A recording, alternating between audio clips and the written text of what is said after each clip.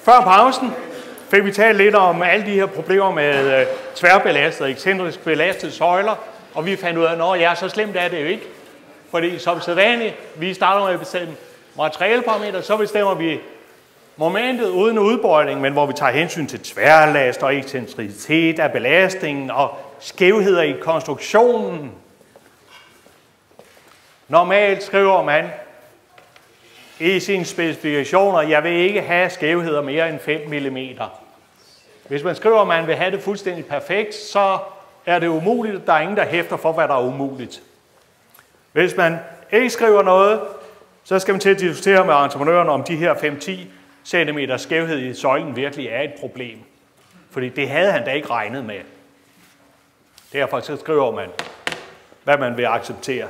For eksempel de 5 mm. Og det er så det, man regner med. Så tager vi og laver den her udbøjningsberegning, og den er nok meget på den sikre side, men den er simpel og enkel. Og så er vi gå videre, og så er vi gå ned og se. Så skal vi bare eftervise bæreevnen. Og det er vi jo verdensmestre i, fordi det har vi jo haft. Vi havde det med bøjning, og bøjning med og uden normalkraft, og derfor så ved vi, at vi har nogle valgmuligheder. Vi kunne stille nogle ligninger op,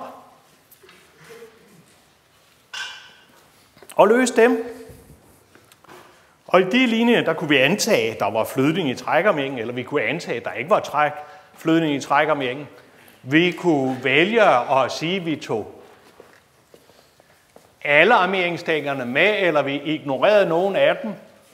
Typisk vil man måske starte med at prøve at se, om ikke man kunne nøjes med trækker med det armering, der ligger længst ud i træksiden. Og så regne det ud. Det var den ene mulighed. Den anden mulighed, det var simpelthen jo at iterere. Og det er I verdensmestre i, fordi det har I gjort. Og I har ovenikøbet gjort det, set det demonstreret på det her tværsnit. Og sidste mulighed, tager vi lige til sidst, det er at anvende et såkaldt MN-diagram. Fordi i det, vi har regnet på normalt, der har vi jo antaget, at tværsnittet revner. Ja, men hvad nu? Hvad nu, hvis lasten er forholdsvis centralt på, og der ikke er ret meget udbøjning, så har vi måske tryk over hele tværsnittet. Så kan vi ikke bruge det der med iteration. Så er vi nødt til at gøre noget andet. Og det er typisk at anvende MN-diagram.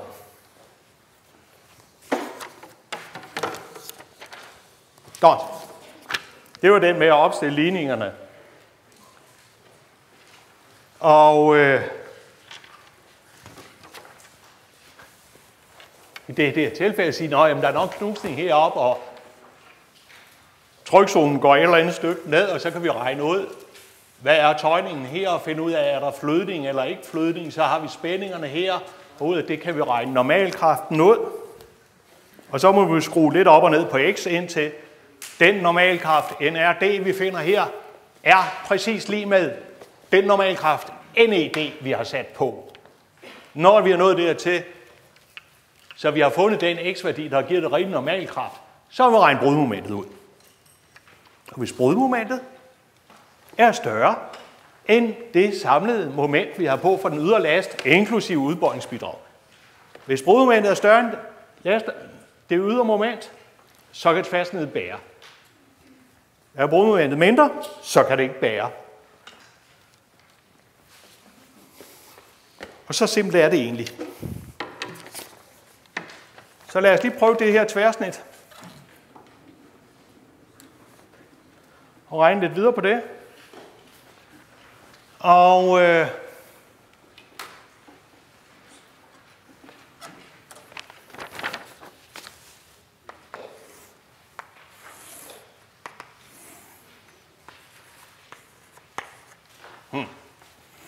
vi tegner lige lidt anderledes.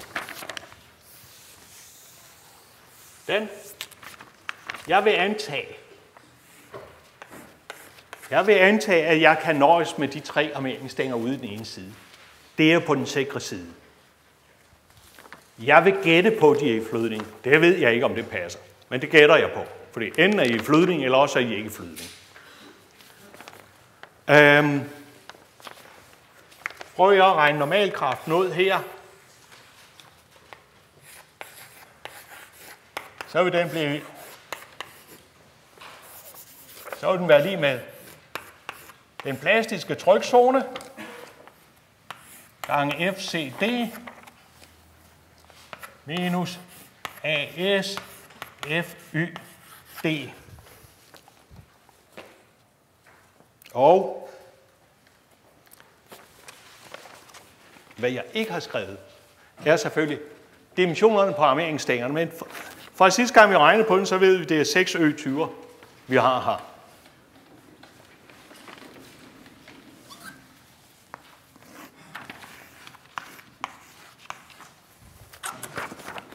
Så det har vi stadigvæk. Der vil vi stille det der op og sige, jamen normalkraften skulle være 200 kN, det er 200 gange 10 tredje newton. Det skal være lige med ACP, som jeg ikke kender, gange FCD, som står deroppe på som 24,1. Så skal jeg trække trækkraften i trækarmeringen fra, og der er 3 stænger. Areal 3, P 20,5 i anden gange flydespændingen på 417. Og det betyder, at ACP bliver lige med 24.606 kvadratmillimeter. Og jeg har sagt, at det her det er ACP, som går stykket Y ned. Det der mål er H. Det der mål er B. Og den længde her må så være lige med B gange Y over H. Og det betyder, at ACP er... Hvad siger du? Det betyder, at ACP er en halv gange højden, som var Y, gange den der bredde der, som var B, Y over H. Og det medfører, at Y er lige med kvadratroden ACP gange 2 gange H. Det er med bredden, og vi tager kvadratroden af det. Det var, hvad vi fik ud af den ligning.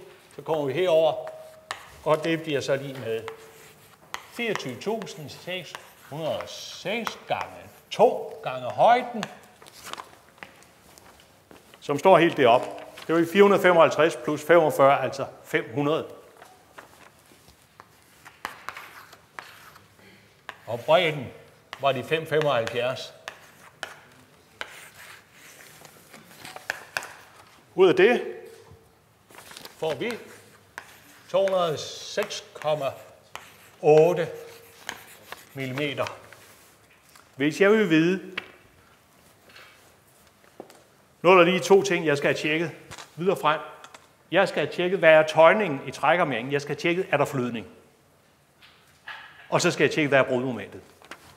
Jeg vil starte med at tjekke tøjningen i armeringen, og der skal jeg bruge x-værdien, altså afstanden fra toppen ned til nullinjen.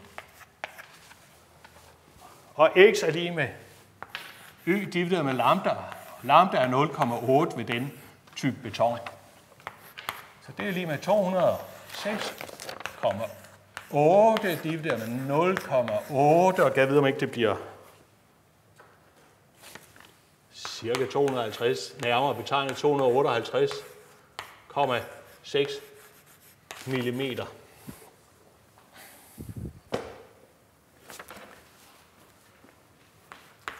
Ud af det, så kan jeg finde tøjningen i trækarmeringen.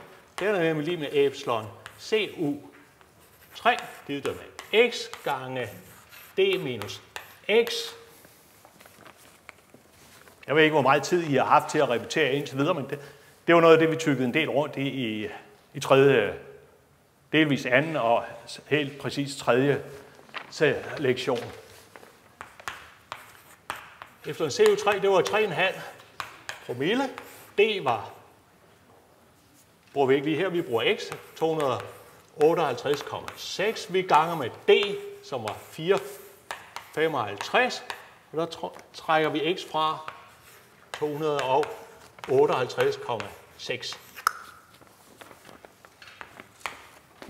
Regner vi det ud, så får vi 2,66 gange 10 i minus tredje. Det er epsilon S.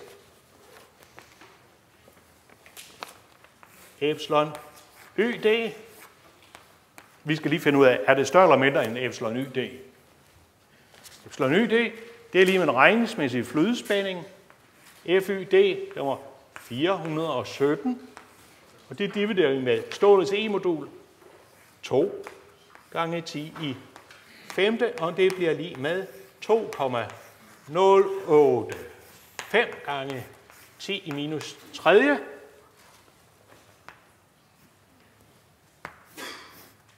Så stålets tøjning er større end flydetøjning.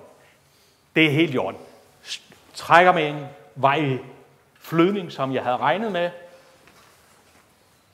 Da epsilon S også er mindre end epsilon UK, som er lige med 5% for klasse B. Klasse B stål, så er det i orden, den er heller ikke revet over. Min antagelse om, der var flydning i trækkermængden, er fuldstændig korrekt. Og nu er jeg sådan set klar til det, det helt drejer sig om, nemlig at beregne brudmomentet.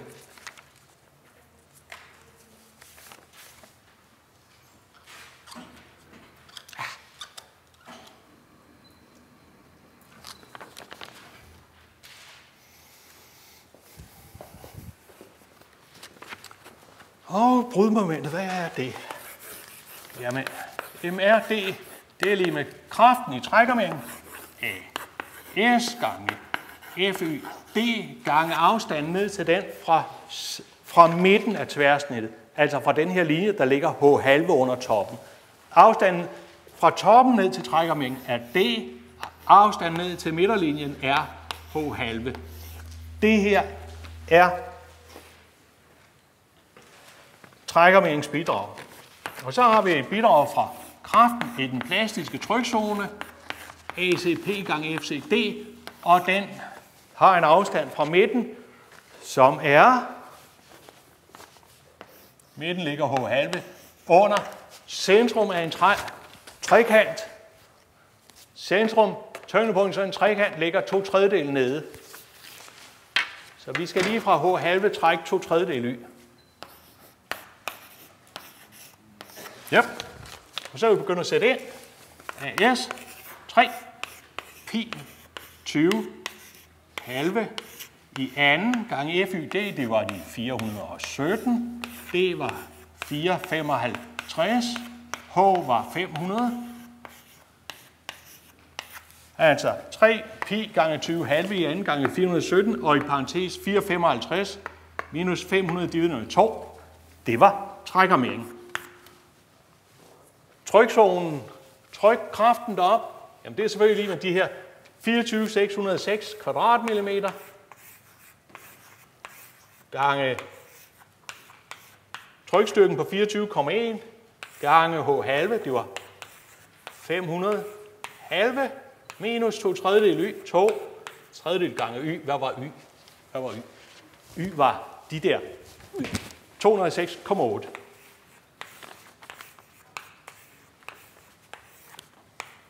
Og regner jeg det ud, så får jeg 131,8.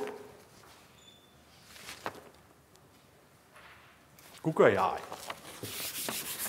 Jeg synes også, det var mærkbart så tæt på grænsen, jeg kom. Jeg får 147,1 gange 10 i 6 newton millimeter. Det er den bagevne, jeg har eftervist nu, bare med kun at tage 3 armeringsstænger i regning.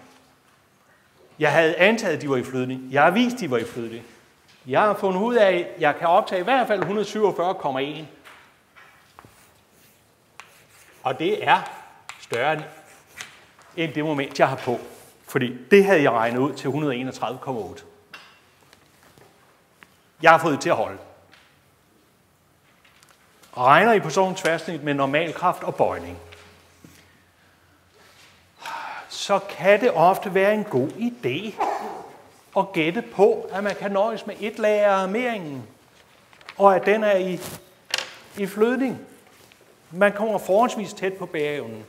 Nu siger jeg forholdsvis tæt på. Fordi vi fik 147,1 gange 10 Newton millimeter. Det er samme som 147,1 kilonewton meter. Havde vi taget dem alle sammen med i regning, og havde vi lavet iteration, så kan I garanteret ikke huske det, men vi havde regnet ud, hvad tværsnittet kunne klare, hvis vi itererede, og vi havde dem alle sammen med, så kunne vi faktisk klare 166 kilonewton meter, altså størrelseorden 15% mere. Ved ren bøjning hjælper det normalt ikke ret meget at tage trykarmeringen i regning. Ved søjler, der hjælper det en hel del at tage trykarmeringen i regning. Det er ikke ualmindeligt, at man kan hæve bæven med de her 10-20%. Men igen, står man skal regne på det, jamen så start dog med at lave den simple beregning, hvor vi prøver at nøjes med et lag. Hvis I vil have alle lagene med, jamen så skal I enten være sindssygt gode til ligninger, og selv der vil jeg anbefale jer at lade være med at prøve det. Tager I alle lagene med, så brug den med iteration, vi er tykket på.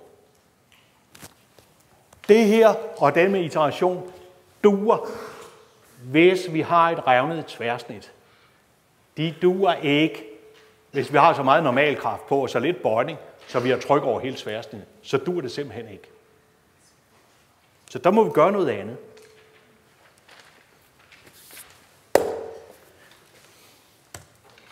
Og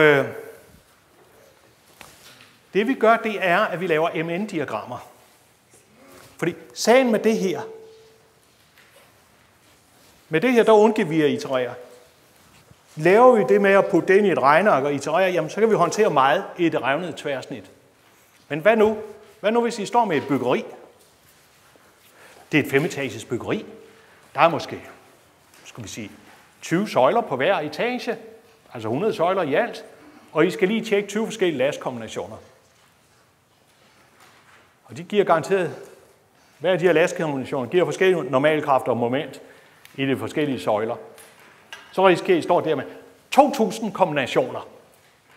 Og I entreprenøren, I vil godt bruge samme søjletværsnit over det hele. Skal I så ind og lave iteration 2.000 gange? Jeg tror, det I sidder og tænker på er helst ikke, og det vil også være mit svar. Helst ikke. Der er det, vi laver et MN-diagram.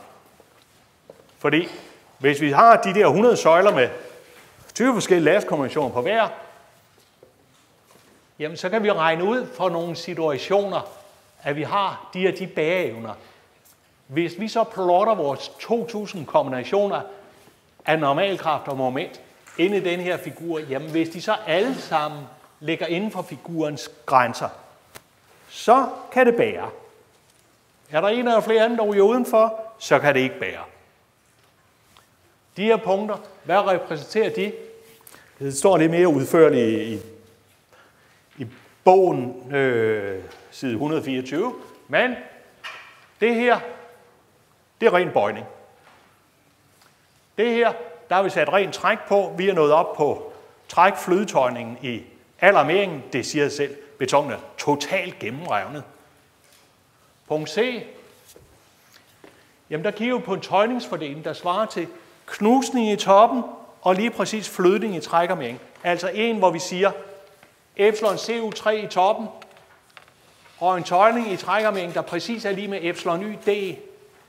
Fidusen med det er, at hvis vi kender tøjningen i trykzonen, i toppen af trykzonen, hvis vi kender tøjningen i trækarmeringen også, så ved vi, hvor stor er trykzonen. Kendt tøjninger betyder, at vi nemt kan regne spændingerne ud. Kendt udstrækning af trykzonen betyder, at vi nemt kan regne ud, hvor stor en kraft står der. Det betyder, at vi nemt kan regne ud, hvad moment og normalkraft sådan en tøjningsfordeling svarer til. Det er punkt C. Punkt D er tøjning 0 i trækarmeringen og knusning i trykzonens top. Punkt E, det er, der er vi nået op på en tøjning epsilon C3, svarende til 2 promille fra almindelig beton. Det er vi nået af. Det har vi i tryk over hele tværsnittet. Fidusen ved de her ting er, nu regner vi bare på de der punkter. Vi itererer slet ikke. Og så bagefter så kan vi tillade os at trække en ret linje imellem punkterne. Den virkelige kurve, den ligger lidt længere ud, men det er ikke mange procent længere ude. De punkter hernede, jamen det svarede til positivt tryk. Det var med træk i undersiden af tværsnittet. Det her, det er negativ bøjning. Det er træk i den anden side af tværsnittet. Altså B1, C1 og D1, de svarer ind til B, C og D. Udover her er der træk i den ene side af tværsnittet, her er der træk i den anden side. Regner I på et dobbeltsymmetrisk tværsnit, altså noget, hvor der er lige meget armering i top og bund, og hvor tværsnittet er rektangulært, jamen så bliver den her værdi præcis med til den her. Den ligger bare på den anden side af x-aksen. C og D svarer også til C og D, de ligger bare på den anden side. Laver vi søjler, så vil jeg indrømme, så er det forholdsvis sjældent, at vi får sådan nogle trekantformede søjler. Det kan ske, hvis man nu har et eller andet projekt sammen med en eller anden spændende og vidunderlig arkitekt, der har nogle helt specielle idéer. Hvis man ønsker at lave det praktisk, så er søjler normalt noget med rektangulært tværsnit, eller også i cirkelrunden. Det er det, der er nemmest at lave støbeform til. Det er det, der er nemmest at armere. Det er det, der bliver brugt mest af.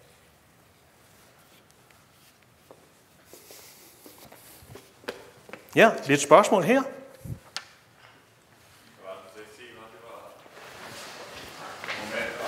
Jeg tror, at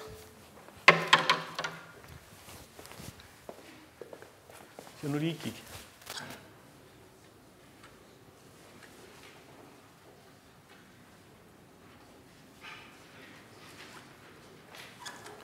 Nu er jeg selvfølgelig så lusket, så jeg går over den her side, men hvis jeg... Ja.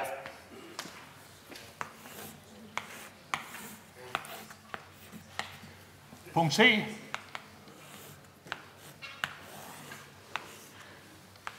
Der har vi lige præcis epsilon CU3 oppe i toppen af trykzonen. Vi har epsilon YD, altså lige præcis flydning i trækarmeringen. Det er punkt C. Punkt D, der har vi præcis 0 tøjning i trækarmeringen.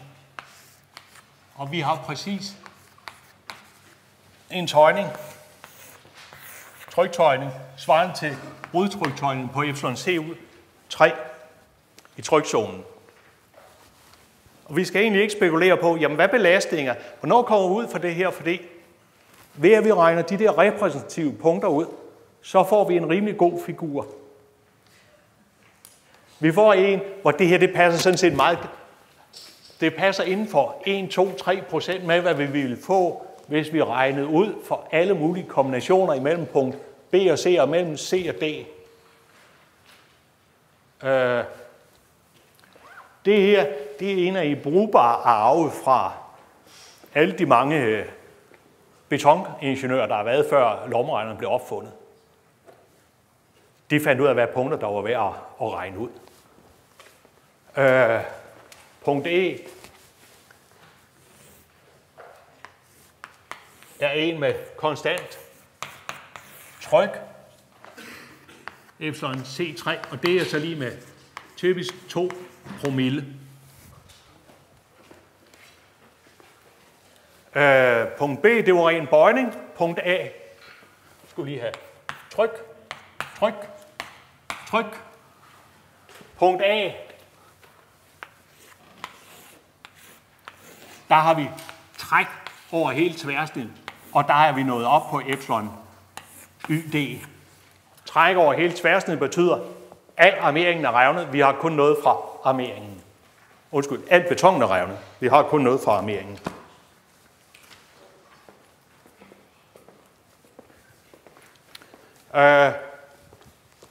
Men altså, er det bare et lasttilfælde? Et lasttilfælde på en søjle, I skal regne ud. Så plejer vi aldrig at lave MN-diagrammer. Hvis I er op der, hvor det er 10, 20, 100 kombinationer, så plejer vi at lave MN-diagrammer, fordi det er altså det hurtigste. Fidusen ved MN-diagrammer er, at man er helt sluppet for iterationen. Ja, lidt flere spørgsmål.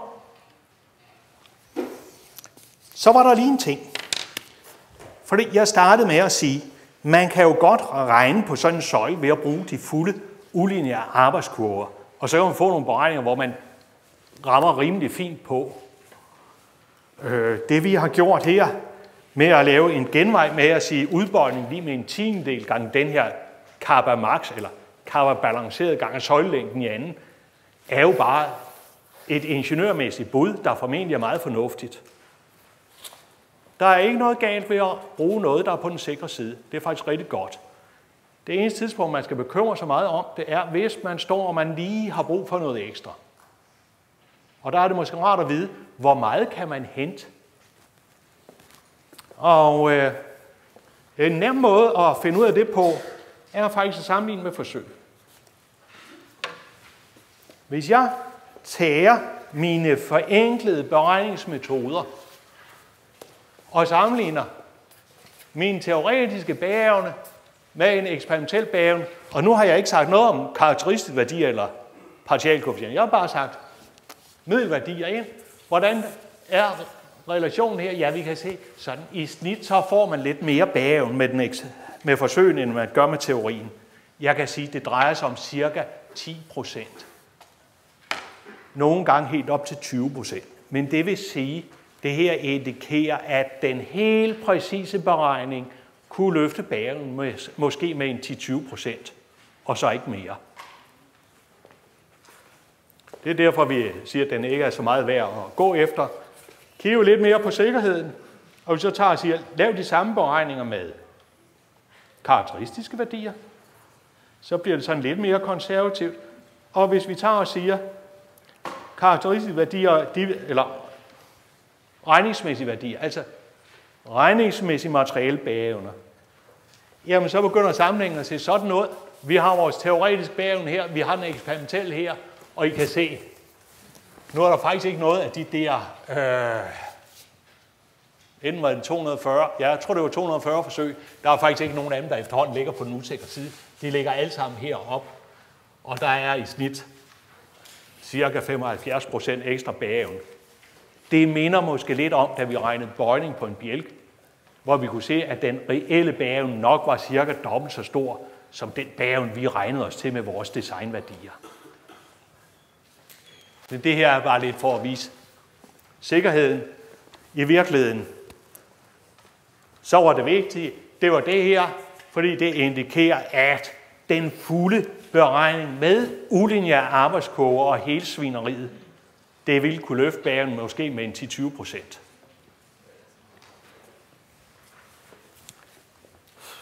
Laver I en søjle med et tværsnit på 50 x 50 cm, og I øger dimensionen med 5 cm, så får I et løft i bæreevnen, der er langt ud over en 10-20%.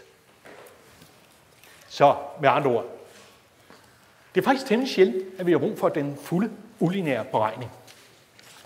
Og efter at jeg har kørt først et bachelorprojekt og så et kandidatprojekt, med at vi prøvede at lave finere beregningsregler. Og det var folk, jeg havde givet 12 i betonkonventioner, og som havde, ja, den ene havde været hjælpelærer 2 gange, den anden havde været hjælpelærer 4 gange. Og de havde stadigvæk exceptionelt svært ved de ulineære beregninger. Så vil jeg sige sådan, der er kun 10-20% at hente ved den detaljerede beregning, og man skal være ualmindelig god for at få de beregninger til at virke. Ja, så derfor bekymrede jeg også ikke. Lidt spørgsmål? Okay. Det sidste. Fordi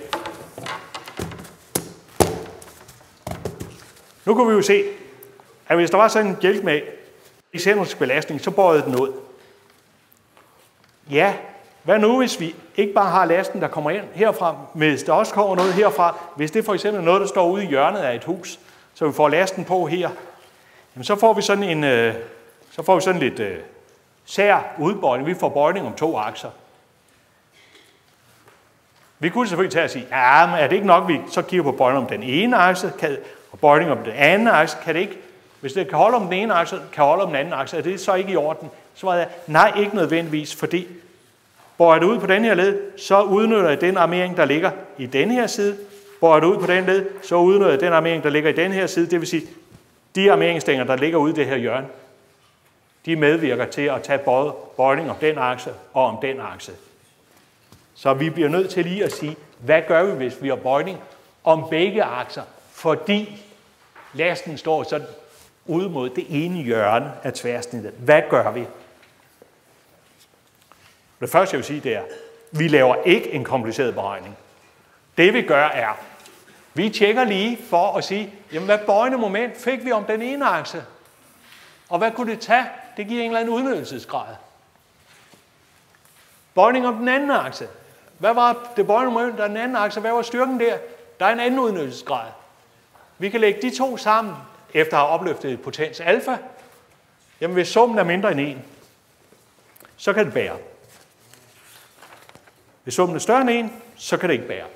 Og alfa, jamen hvad er det afhængig af? Det er noget afhængig af lasten divideret med en normalkraft, som Bjarne har kaldt NRD. Den der NRD er altså lige med betonens areal gange dens trykstyrke, plus stålets areal gange dens trykstyrke. NRD tager altså med andre ord overhovedet ikke højde for nogen søjleudbøjning. Det her det er en forholdsvis empirisk formel, baseret på forsøg og et hav af computerberegninger. Men regne NED ud, dividerer den med, hvad tværsnittet kunne klare ved rent tryk.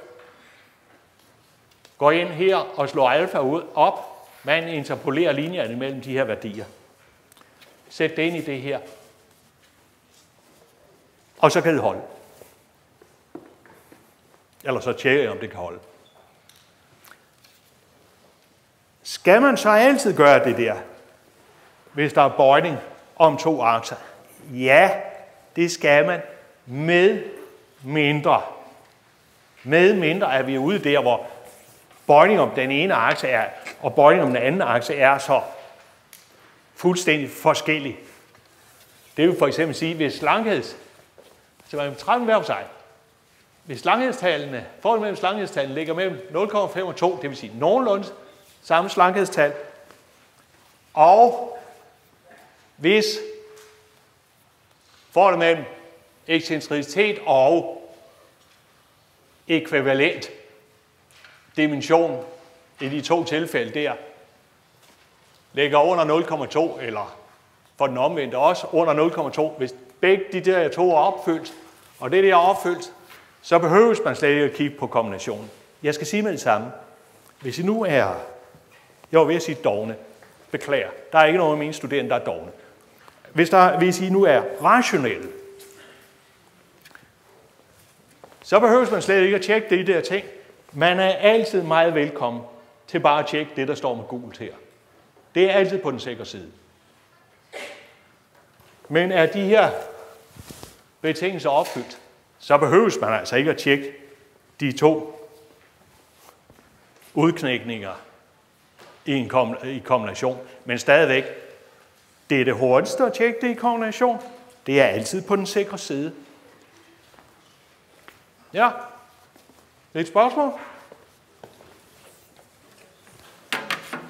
Så har jeg lidt informationer og lidt spørgsmål. Nu er det jo påske næste uge. Jeg håber, I får lidt tid til at slappe af. Ellers så må I jo, og hvis det regner for meget, så må I jo regne nogle flere betonopgaver. Eller hvad man nu gør, når det pisregner, og man er sammen med familien. Efter påske, der skal vi i gang med betonplader.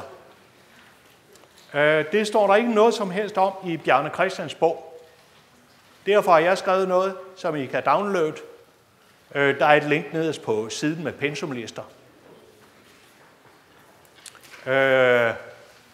Overhead-kopier og sådan noget, de vil være lagt frem senere på ugen. Jeg skulle bare lige kigge dem igennem en sidste gang. Vi har 3 stationer med plader, og så har vi den sidste station, hvor vi tager lidt med sådan praktisk design, eksamensteknik og den slags. Det er jo hårdt at sige det nu, men altså det her, det er lektion 9. Ja, der bliver den ikke. Det er lektion 9. Vi er nået dertil, hvor I burde sådan set kunne 2/3 af faget nu. Tør jeg sige tillykke? Der er også nogen, der har sagt, at det var nogle grimme dumprocenter, jeg meldte ud. Sandheden er, jeg tror, de fleste, jeg ser her, har jeg nok set sådan 80-90% af gangene. Og dumprocenten blandt jer er ikke de der 35-40 stykker. Det er nok snart 10. Min erfaring er, at til eksamen, når jeg er færdig med at give karakterer, jeg tæller op, hvor mange bestod, så var der sådan cirka typisk 5% flere, der består, end jeg har talt op i snit til opgaveregningen. Min optagning til opgaveregningen påvirker ikke karaktergivningen, men det påvirker i usvigelig grad mit humør bagefter. Fordi jeg bliver altid pissesur over, at mine studerende dumper, ikke? Men altså dumper man, så dumper man. Og derfor er det rart for mig at sige, nå, det der hold, der plejede at være 26, der var 29, der bestod. Ja, der var så 50 tilmeldt. Det var beklageligt. Men derfor tænker jeg lidt i de baner. Så vær ikke alt for nervøs. Hvis I har regnet opgaverne, som vi giver jer til opgaveregning, og det er de færreste af jer, der når det til opgaveregningerne. Men det er en af grundene til, at der er videooptagelser af forelæsningerne. Det er en af grundene til, at der ligger detaljerede løsninger, fordi så kan I arbejde med det selv. Har I været dem igennem? Og senere, når jeg lægger nogle gamle eksamenssæt ud, hvis I kan komme dem nogenlunde igennem i løbet af 4 timer, jamen, så ser jeg jer ikke igen på det her kursus. Ikke på det her kursus. Jeg plejer at sige, at jeg har det fint med, hvis jeg kun ser jer 1 gang på det her kursus. Der er så nogen, der holder lidt mere af mig og kommer her lidt flere gange. Et sidste spørgsmål. Rolig nu. Fordi det her er lidt mere, hvad... Nu er vi godt nået lidt langt. Og I har bemærket, at jeg prøver lidt med at sådan lægge kursmateriale ud på forskellige vis. Der er en mulighed, jeg ved ikke, om jeg når at prøve det, men jeg kan godt organisere noget, så der for eksempel ligger noget på Dropbox. Så når jeg lægger, så jeg kunne for eksempel lægge ud til hver gang, det er det materiale, I skal bruge til den her lektion, det var det, der var der. Det var det her, der var der til sidst. Så I bare altid har det seneste i Dropboxen. Vil det være interessant? Ja, for det, altså. Og jeg kan sige, ved kursets afslutning, selvfølgelig er der kursevaluering. Det er der altid. Jeg vil nok stille lidt flere spørgsmål. Og hvis I ikke, fordi nu prøver jeg forskellige ting. Og igen, forhåbentlig er det sidste gang, I har glæde af det på det her kursus, ikke? Men jeg vil godt vide det til næste hold. Og jeg vil også godt, jeg er studieleder, jeg er studienævnsformand på byg. Jeg vil godt have at vide, hvad for noget af det, jeg skal vride ørerne rundt på mine kollegaer om, og sige, det her, det var skide godt. Derfor kommer der lidt flere spørgsmål. Jeg vil måske endda tillade mig, det er fuldstændig uhørte, at komme tilbage med et lille spørgeskema efter eksamen. Og hvorfor det? Jo, fordi tag for eksempel de der videoer. Tag nogle af de der elektroniske eksempler, jeg har lavet. Det er jo lidt for, at det skal hjælpe jer måske til at repetere. Og uden at udtale mig om nogens studievaner, det er typisk i eksamensperioden, man repeterer, er det ikke? Derfor er der visse af de her ting, som I vil have. I kan godt svare sådan i 12. uge af semesteret på, jamen jeg tror, jeg vil bruge det sådan her, ikke? Og det er også fint. Men jeg vil godt have at vide efter eksamen. Hvordan brugte de det? Og den anden der med at kunne lave noget Dropbox, så der kommer noget frem for jer, det er simpelthen grund til, at jeg ikke kom med det tidligere. Det er først for nylig, det er gået op for mig. Nogle gange så tager det sgu lidt tid at analysere tingene for at finde ud af, hvad man kan lave, som virker smart for et par hundrede studerende. Men for at det til at virke, så vil det betyde, at I altid bare åbner computeren, og der er så sedlen. Det er det, vi laver i den her uge. Tryk på linkene. Har jeg PowerPointen. Tryk på linkene. Her har jeg opgaverne. Kig på linkene fra sidste uge. Har jeg linkene til forelæsningen. De vil stadigvæk komme på hjemmesiden, men så har man en side. Så kan jeg også der skrive, for eksempel, bemærk, der er kommet en ny version af opgaveløsninger, fordi nu har jeg fundet regnfejl igen. Men er det noget, I ville synes var interessant? Ja. Ja, bare roligt. De bliver aldrig andre steder end YouTube. Fordi, og jeg kan sige sådan, jeg var nemlig inde og tælle op. Og de forelæsningsvideoer, der ligger der nu, er knap 7 gigabyte. Så er det fra, hvor jeg lavede ud fra præsentationer, jamen der kommer vi også op af. Så vi vil tale om en 10-15 gigabyte, inden jeg er færdig med kurset. Det skal man sgu ikke have downloadet, hver gang man tænder for internettet. Det, der vil være, er en lille bitte fil, som siger, det er det, du skal bruge i denne her uge. Her har jeg linkene. Det er det her, du brugte sidste uge, plus her har jeg linkene til videoerne. Bare som sådan en dagens huskeliste. Og grunden til, at jeg spørger, er jo også, fordi jeg har været inde og tjekke, hvornår går folk ind på hjemmesiden. Og jeg konstaterer, at det plejer at være sådan her efter frokost. Og det gætter jeg på, det er der, fordi der tjekker man sådan vanemæssigt. Okay, hvad har ham forelæseren nu lagt op? Jeg har prøvet at være et ærligt menneske og holde mine løfter, så det senest kom ud torsdag. Men jeg forstår godt, at man først tjekker sådan lige før forelæsningen. Der er visse af mine kolleger, der godt kunne finde på at lægge noget der rimelig sent. Så, men jeg vil prøve det der, og jeg kan kun sige, at jeg er lidt irriteret over, at jeg først kommer i tanke om det nu, men jeg skal også lige have tjekket noget med Learning Lab, hvordan man gør de der ting. Men jeg vil prøve på det, fordi det er sådan en sjov ny ting. Ja, andre ønsker, andre spørgsmål? Gå og regne opgaver.